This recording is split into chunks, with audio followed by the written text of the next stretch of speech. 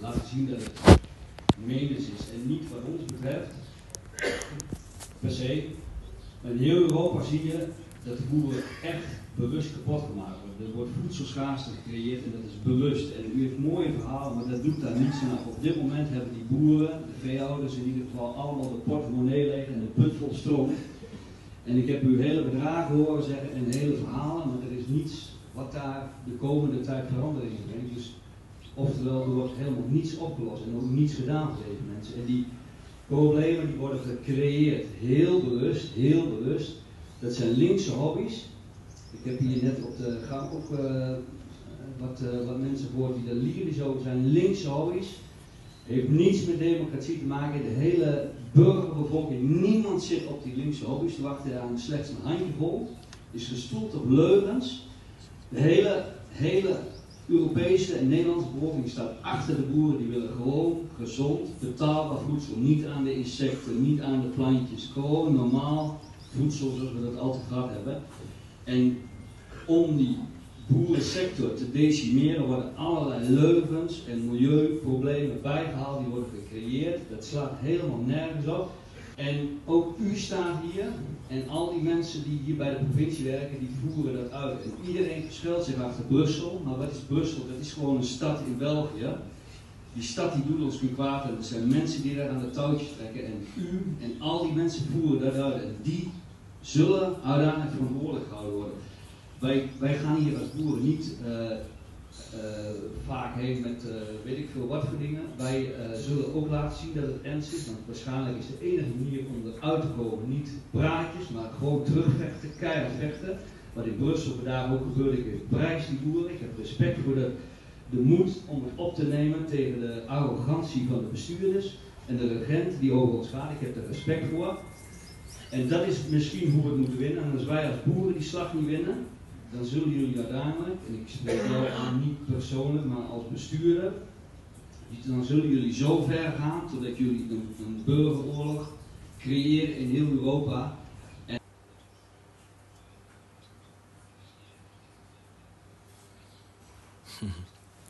There goes that word against civil war. See, what is happening is when people have nothing else to lose, they lose it. When you keep backing people in the corner, guess what? Eventually they will push back. This is why you're seeing all this rioting, right? You're seeing all this protest. You're seeing the farmers fighting back. Because for a very long time now, like he said, they've been creating this scarcity of food. They've been burning up warehouses that store foods, right? They've been buying up farming lands. Bill Gates owned a lot of farmlands, right? There was a time they paid farmers to destroy their livestock. So they're manufacturing this scarcity. They're manufacturing this famine. They are the ones creating it, right? You heard him talking about it. But the farmers have had enough. Because right now it's not just the war on farmers. It's the war on everybody. They want you eating GMO foods. They want you eating insects and bugs. They want you starved out of your mind. There's nothing like hunger. Hunger is painful. When there's nothing to eat, you can't think straight. You can't do nothing right. Right? Couple of days has gone by. There is no food, no water.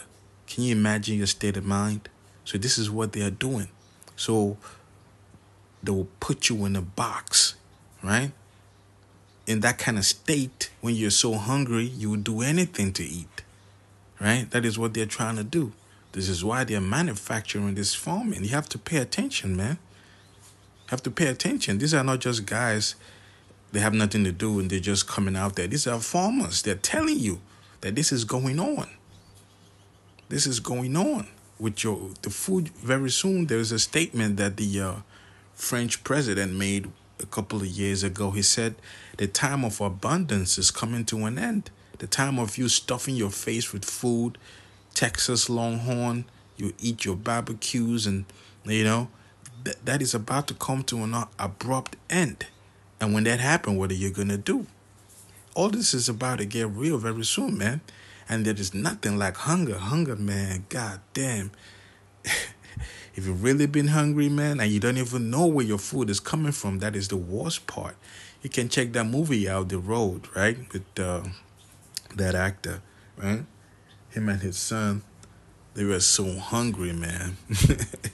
It's about to be a reality very soon, because that's the whole thing. You control the food, you control the people.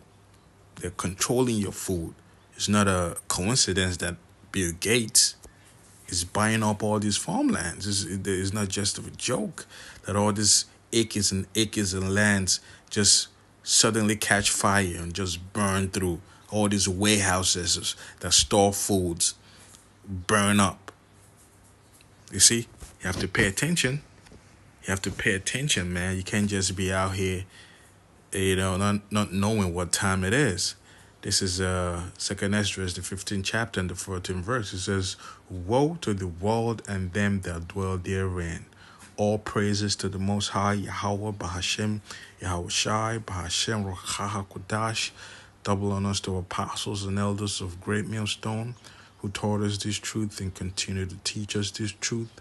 Peace, salutation, shalom, shalom, shalom, to all you hopeful elect Akiyam out there, you hopeful elect of the brothers and sisters that are of the household of faith. To you, I say shalom. And you brothers that are pushing this truth, shalom to you. And keep pushing and keep believing. We're almost out of here. So yeah, I was watching that, man. They've been doing their protests even in France and, Germany and all these places, right? All these farmers have had enough. Like you said, there's no more money in their wallet. They're going broke. Not only are they going broke, their farms are being attacked. You see? They can't produce nothing because now they have to fight against big corporations, that own money out of the wazoo. They have nothing but money, man. So you can't fight against these big corporations, right? They will buy you and everything you own. You see what I'm saying? So they're tired. They're telling you what is happening, that this farming thing, this food scarcity is being done by these guys. Your question now is, why are they doing this? Why are they trying to starve people out? Because, it goes back to that saying, when you control the food, you control the people. So now they can manage to take away your everyday farmers out there. Meanwhile, they'll be the only ones with, access to food, crops, livestock and all that. Guess what? They will control every move you make. You see? So that's why I had to bring this scripture out on 2nd Esdras, the 15th chapter and the 14th verse. It says, woe means destruction to the world and them that dwell therein. So this is what is happening right now. It is incrementally getting worse. It is escalating, right? To the maximum height of it. It says, the 15th verse, for the sword and their destruction draweth nigh, and one people shall stand up and fight against another with swords in their hands. What did he mention? Civil war. So all of this is, building up to some crescendo, which there will be civil war, people fighting against one another. Why? Well, the scripture goes on to clarify that. The 16th verse says, for there shall be sedition among men, and invading one another. They shall not regard their kings nor princes. Who are their kings nor princes? The modern day kings and princes are your presidents, your governors, your mayors, your senators, right? Congress, all these guys, right? So these are your modern day kings and princes. And he was practically talking to them. So there's no more regard for them, no more respect for them. Why would you respect them? Here they are trying to starve you out. Here they are making life a living hell for you. So this is going to be the sentiment of a lot of people very soon. They'll be like, fuck these guys, right? That's what it's going to be, man. They'll be like, to hell with them. Look at the way they've made life a living hell for each and every one of us. Meanwhile, they're living it up. Think about the movie Hunger Games, right? the quarantine you off in districts, barely have nothing to eat. Meanwhile, they're living it up, eating like there's no tomorrow. They have all the foods, they have all the water, they're just living good. So eventually people will fight back. It will get to the point where you'll be like, to hell with it. I can't live like this. You see, that is what the scripture is telling you here. It says, and the cause of their actions shall stand in their power. So the people, like they say, take the laws in your hands, right? When the justice system fails you, when the government fails you, you take action. So that's their power. Their actions shall stand in their power. They'll be like, man, I can't wait for nobody to save me. Trump can't save me. None of these guys are going to save me. So people will get to that breaking point where they will fight back, man. It says, a man shall desire to go to a city and shall not be able. Like I mentioned about the Hunger Games, quarantine you off in districts, man. Lockdowns, things like that. Calling the National Guard, and you can't go nowhere. It says, so for because of their pride, the cities shall be troubled, houses shall be destroyed, and men shall be afraid. So when all these things are happening, a lot of men will be afraid, especially the weak men out here. We are living in a town where men haven't been this weak. This an influx of just straight up weak men that don't even know how to do nothing. It is pitiful, So that's what it is. So these men that have been brought up to be soft as all hell, brought up to be effeminate, guess what? They will be seriously afraid, man. Think of the movie Leave the World Behind. There were two characters right there. You had the Ethan Hawke character, and you had the Kevin Bacon character. Ethan Hawke didn't know what to do. He was just one of those weak men. He couldn't even find his way without a GPS. You see, that is what this society creates, men like that. And then on the other hand, you have guys like Kevin Bacon, right? They still have their masculinity about them. They have the wits about them. When all hell breaks loose, they're ready for it. You see? That's the time we're coming into. So which one are you? Which one are you? It says, the 19th verse, a man shall have no pity upon his neighbor, but shall destroy their houses with the sword and spoil their goods because of lack of bread and for great tribulation. So that's what it is, man. He's telling you they're manufacturing this scarcity. They're manufacturing this famine. So when there's nothing else to eat, people start looting each other. They'll even go further than to cannibalize one another. Think of the movie, The Book of Eli. I mention all these movies because they're nothing but predictive programming. They're telling you what is about to go down. I like this. One of my specialties just to watch all these apocalyptic movies, man. I love it. Can't get enough of it. You see? Because it kind of like push you in that kind of mind frame, man. So that's what's going to happen when there's no food around there. People will loot one another. And when they're done looting one another, guess what? They start eating one another. So that's the limits people will go to quiet their stomach rumblings, man. When your stomach starts rumbling, start hearing that growl because you are so friggin' hungry. Guess what? You would do anything to calm it down, man. Your neighbors start looking like a steak. This is not a joke, man. Even though it might sound like it, it is not. We are about to face this. We are about to face this. We are about to go through this. What are you going to do, man? What are you going to do? I know what I'm going to do. I will trust in the Lord. You better trust in the Lord, man. So this is Jeremiah, the 14th chapter. And the 11th verse. It says, then said the Lord unto me, pray not for this people, for their good. So what is happening here is look at the way the people are living their life, man. They don't live their life in a righteous way. And when you try to tell them things about righteousness, they fan their hand, man. They don't want to hear it. You know, everybody's on that YOLO, you only live once, so do as thou wilt type of mind frame, right? Well, the way you live your life, there's a repercussion for that. There is a get back for that. You see?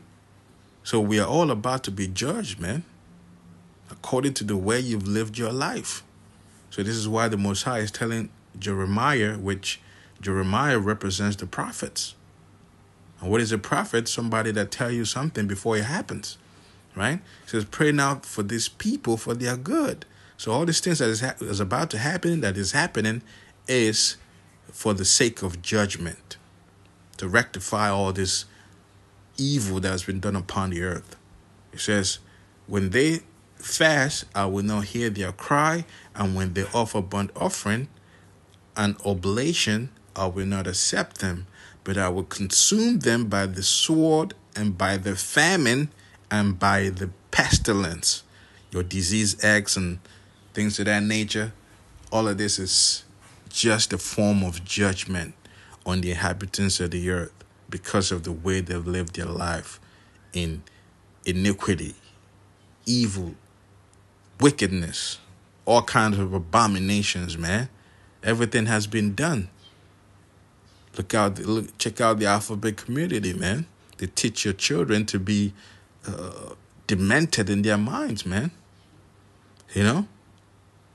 Young boy, very young, will tell you, I feel like a girl. Something like that is supposed to be an abomination and not even thought of. But it's all happening, man. What do you think all of this is going to lead us? You know, the way the world is right now. Where do you think all of this is going to lead? It's not going to lead anywhere good that you can bet upon. This is the 13th verse. It says, false prophets.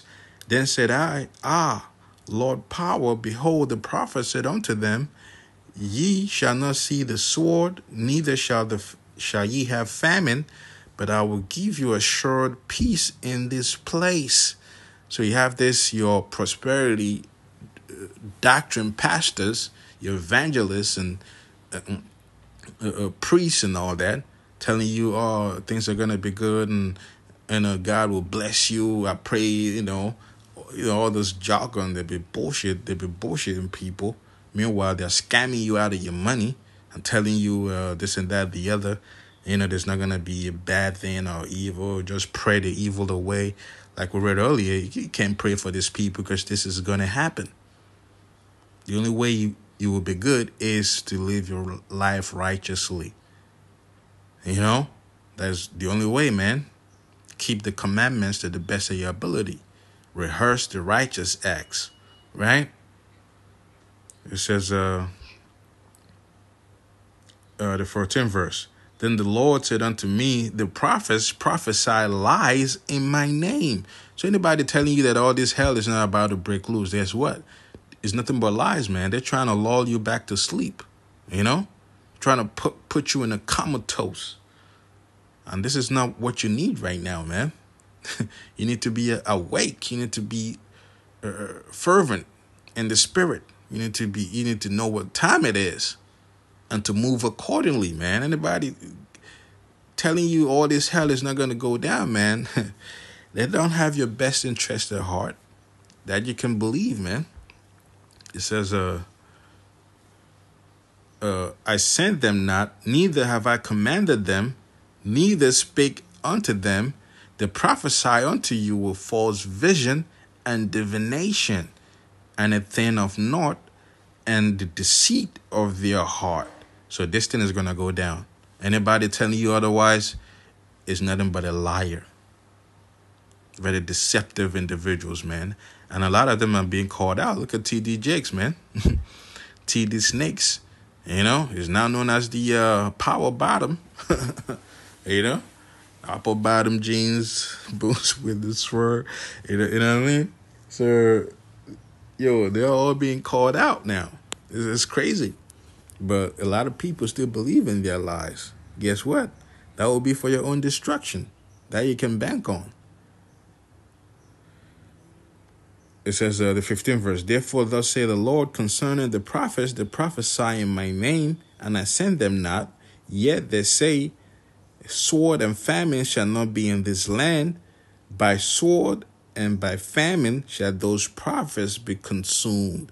So this hell that is about to go down is not just going to go down on the regular people out there. It's going to go down on you false prophets, man. You false teachers. You false ministers. You're ministers of Satan. That's what you are. Guess what? You will feel it, man. You're living it up. You know, you've been milking your congregation. You know, you have your sweet houses and things, riding your Porsche cars and things. Guess what? You're about to catch nothing but hell. You're about to catch nothing but pure hell. And I don't want to be you. This is why you have to be in the good graces of Yahweh Hashem Yahushai. You see? So this, for you that are seeking to be right, the scripture is for you. Because meanwhile, other people are catching hell. There's always that silver lining, man. You know? There's always that silver lining. So let's get this real quick. I believe it's in Psalms, the 65th. Yep. It says Psalms, Isaiah. It says, this is Isaiah, the 65th chapter, and the 13th verse. It says, therefore, thus saith the Lord our power, behold, my servants shall eat. You see that? So while there's scarcity and you don't know where food is going to come from, guess what? Yahweh Hashem Yahushua will provide. You have to believe that, man. You have to have that kind of faith. This is why during this grace period we're in is to boost your faith, man. To totally know what you're involved in and to know that Yahweh Hashem Yahushua got your back. Because it's going to be so crazy to the point where you will feel like you're all alone. And you feel like the God of the Bible, Yahweh Hashem Yahushua, doesn't care about you, but he does. But it's all just a test of your faith.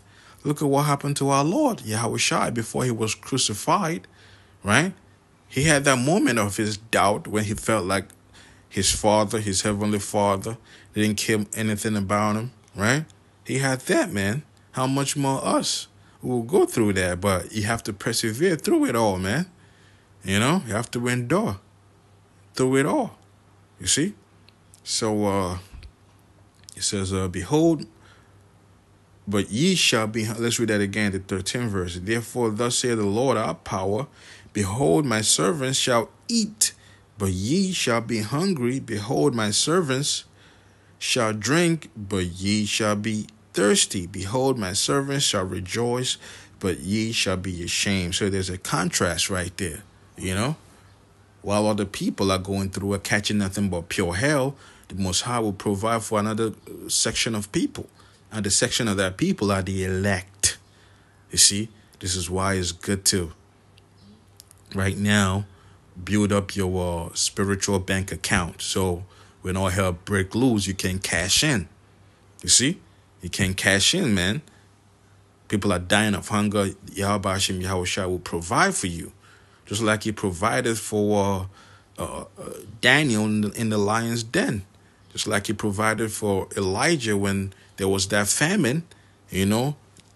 Yahweh Hashem Yahushua led the prophet Elijah to the woman and the woman's child.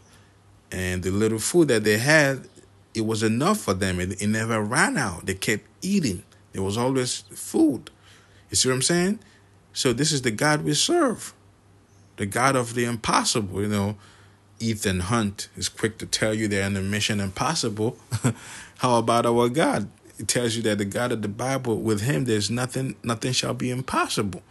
You know, even when you don't know when you're going to get your next meal, guess what? Yahweh Hashem Yahushua will be right there to provide. So all of this is predicated upon faith. You got to have faith, man. You know, you got to have faith. You see, and don't let anybody, you know, talk you out of your faith and make it look like it's a bad thing to have faith. You know, you got to have faith, man. You see what I'm saying? That's the only way all of this works. The 13th verse, it says, Behold, my servant shall sing for joy of heart, but ye shall cry of sorrow of heart, and shall howl for vexation of spirit. You see, you don't want to be that man, catching nothing but hell, because, like, in this regard, the famine thing, here it is, your children are just looking at you like, Daddy, what are we going to eat? It's been a couple of days now. You see what I'm saying? That will vex your spirit, man. You will howl for vexation of spirit. You can't provide for nothing. You can't do nothing because there's nothing to do. You see? Meanwhile, others, which are the elect, those that have their senses exercised by the, furnace of adversity that we're going through right now, right? So there's a reason why you go through what you go through, is to prepare you, for the times ahead. Meanwhile, other people, that's why the scripture talks about laugh now, cry later. They shall be gnashing and weeping and gnashing of teeth, right? That's the time we're coming into. So you gotta have to prepare yourself, man, especially spiritually, so you don't end up with the vexation of spirit. Just a little something, man. To boost your spirit up, because it's about to go down. But when it's going down, there's always hope. And the hope is in Yahweh Ba'ashem, Yahweh Shai. And with that, all praises to the Most High, Yahweh Ba'ashem, Yahweh Shai, Ba'ashem, Ruach HaKodash, doubling us to apostles and elders of Great Millstone,